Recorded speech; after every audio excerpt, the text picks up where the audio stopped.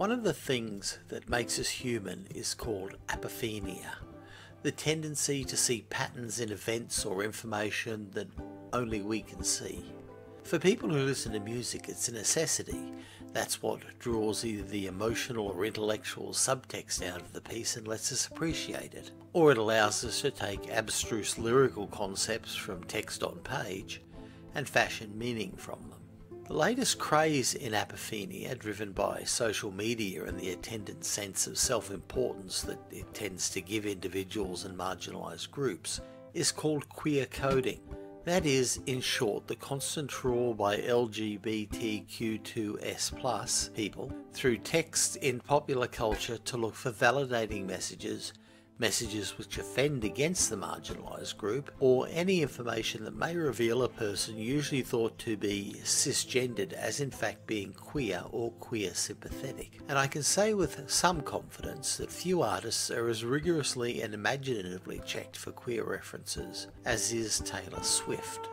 Given that Ms. Swift has a new album out, the queer coding industry has been in overdrive, poring over her new songs, looking for queer coding in the record. Thus, we are introduced to the murky, confusing and intellectually unaccountable world of the hashtag gaylors, a hardcore subset of so-called fans who are convinced that Swift manifests an LGBTQIA2S+ identity. The rush to find this validation is a separate process from criticising the album on its merits within the popular music canon. This immediate difficulty that I find is that in doing so I lack the cognitive biases to form apophenic experiences. I can't see LGBTQIA2S+ patterns because I don't know what I'm looking at.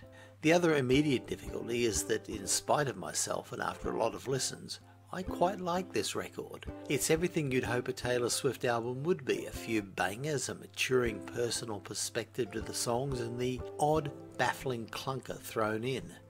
I just find it difficult to deconstruct it as anything but this. So over the course of the review there may be some musings on the supposed queer codes that I've come across in various websites and how that violates the rules of good criticism, but I'm not going to pick apart the fantastical and fatuous arguments ventured by the hashtag gaylors in their lyrical equivalent of tassiography for every song. Track 1, side 1 is Lavender Haze. This song is the perfect example of the tenacity, desperation and paucity of intellectual critique in the hashtag gaylor community. Lindsay Lee Wallace, writing in Extra magazine, states from the get-goes, "Midnights may not be explicitly queer, but trust that the gays will mine our own meanings." And with this proceeds to declare that in spite of Swift's direct confrontation denying any gay subtext in the song, laying it squarely at the feet of her 6-year boyfriend Joe Alwyn, the song is about a couple who are realising they're both bisexual and trying to adapt their relationship to this realisation. There's no textual reading that implies this, it's just Wallace either looking to fill a word quota for the article or stating a fervent personal fantasy and calling it her truth. Of course, the word lavender does have unfortunate associations with the 1950 Lavender Scare, in which the US government threatened to purge the civil service of all gays. Whether or not this was any more than bully talk is the matter for some debate. And the first openly gay country artist was one Lavender County. But Wallace makes no distinction about this, probably because Swift's desire to stay in the lavender haze contradicts her Taylor gayness thingy. Meanwhile, here in the real world, the song is a solid 1989 style bop and an up-tempo, lazily optimistic way to kick off the album. Its big problem, like most of the rest of the record, is that the production lacks life and punch and the instrumentation has no leads to speak of. Maroon is one of a generation of songs that first came to notice on Lover, where Swift starts to assume a degree of personal responsibility for her situation and the circumstances in which she finds herself. This emerging new focus was of course toxic to the hardcore Swifties, who believed Taylor suffered to validate their own blameless victimhood, but I digress. Of all the songs in the albums, this is the song that grew on me most from first listen to last. It's a very intimate song and is one of the few where the murky, bare-boned production actually enhances the song. Swift plays with multiple melodic themes here to keep the song moving along, and the story of a relationship complicated by overthinking, unequal levels of power, interfering friends, clouded by his acts of performative feminism, and the further the relationship goes from its days of grace, the darker the shade of red images become. Rosé, burgundy, scarlet, ruby, maroon. My only complaint about the song is that it really would have served better as the album closer, and Karma should be booted up to side 2 track 1. The argument for the queer subtext here is bewilderingly simplistic, naive and flimsy, whereas the argument for heteronormativity is compelling, pattern-based and robust, because the former is based on changing everything and the latter on precedent and Occam's razor. The #Gaylor's argument is the Ricky don't lose that number defense, where the song doesn't say Ricky is a girl, so why should they be a girl? Rolling Stone magazine applies the same logic for the opposite outcome, and if you have Rolling Stone arguing your case, you've already lost. What counters it is that while Steely Dan are deeply subversive, Swift is, or so she says, compulsively honest. I think this is a case of 9 albums of manifest relationships based in heteronormativity, providing more clear context than any #Gaylor wishy-thinky. Antihero.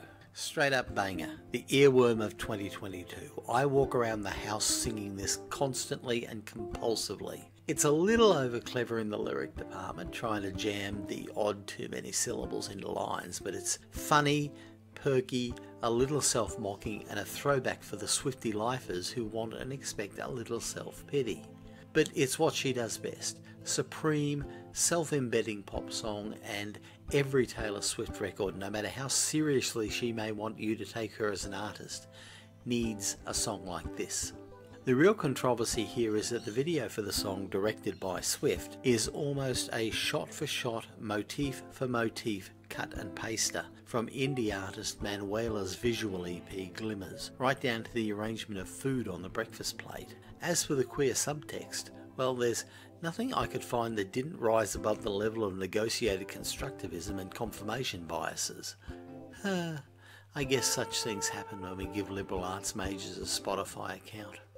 Snow on the Beach. The weakest song on the album, Swift barely seems interested in this, breathing it out in a wispy French fashion model's voice and cursing the brief moment of charity which saw her agree to have the egregious Lana Del Rey appear on the record. Full of gratuitous and unnecessary F-bombs, it's one that could easily have made way for one of the bonus tracks. The #Gaylor argument is fundamentally the same as for Maroon. If you imagine the song to be about 2 women, then it is. But you have to be determined to write your own narrative at the total exclusion of precedent, evidence, or heteronormative frames. Side 1, track 5, You're on Your Own, Kid. The best song on the album, in my opinion, where Swift lays out the relationship beautifully and takes control of both the narrative and the outcomes of the relationship. The line about "I hosted parties, I starved my body" hits especially hard. Gone are the junior high school heartbreak essays, and gone are the 25-year-olds' anthems to the invincibility of ignorance. This is the work of a mature woman, a mature artist who has honed her art to this purpose. Even the #Gaylors leave this one alone. Perhaps there's hope for them yet. Midnight Rain. It's a shame that after the triumph of You're on Your Own, Kid, we've got such a weak song. It reads like a 15-year-old's poetry. The production is murky, and musically, it's exactly the same as Antihero. Swift tends to use a set of circular chord patterns all built around tonic, subdominant, dominant, the old 1-4-5 pattern or the 3-chord trick, plus she will throw in the relative minor chord. There are about 10 different variations on this pattern. Dave Bennett's piano channel on YouTube has an excellent video on this, and he is a first-rate presenter. And both Midnight Rain and Antihero use a 4th, 1st, 5th minor.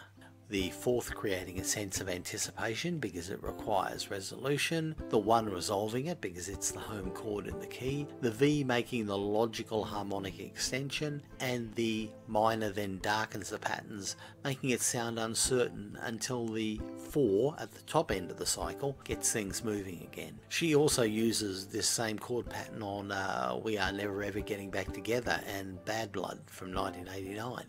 It would be nice to see Swift put herself into areas where her compositional chops are a little more thoroughly challenged, but let's face it, she and her people knows what sells and they're sticking to their knitting and counting their money. To quote a #Gaylor discussion group, Midnight Rain zooms in on the complicated feelings for the platonically loving, safe, utterly unsatisfying heterosexual relationship you left behind. Oi. Question. The song that had the #Gaylors in a fizzy tiz, they say it's about a couple who realise, conveniently, that they're both bisexual and can't now, knowing this, realise their higher selves in the face of repressive heterosexual gender norms and relationships expectations they've steeped in for so long. Rolling Stone magazine doubles down on this, describing it as unquestionably gay, being a queer-sided narrative about homophobia becoming acceptance. Well, if you like, but again, here in the real world, what we have is a catty little song aimed at a long-gone lover asking him if he has buyer's remorse from his new relationship. He's using drugs, she's drinking too much, and that's just to avoid issues of politics and gender roles that they are too consumed with one another to pay any attention to. But as is Taylor's wont, she's soon enough back in victim mode, probing her erstwhile inamorato as to if he finds his new love as memorable and as satisfying as her. It's grist for the Swifties' mill, but on this record it sounds like a song left over with good reason from, say, Reputation. Vigilante Shit.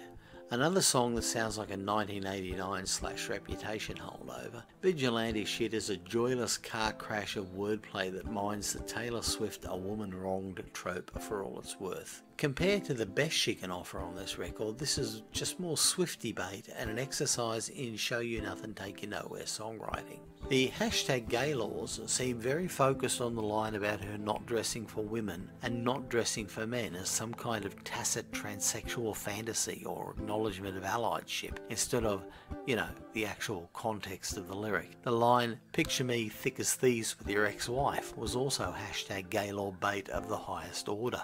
Common sense in a reading of a lyric shows it for what it is, but some people, you just can't unstupid. Getting towards the end now with Bejeweled. Another throwback.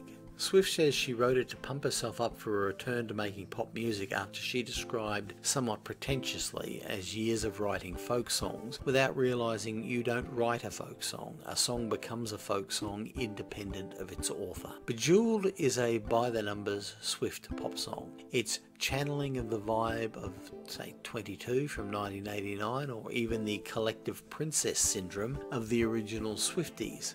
As a record, it's fair, the bridge is interesting, otherwise it's nothing great, and her vocals leave a little to be desired.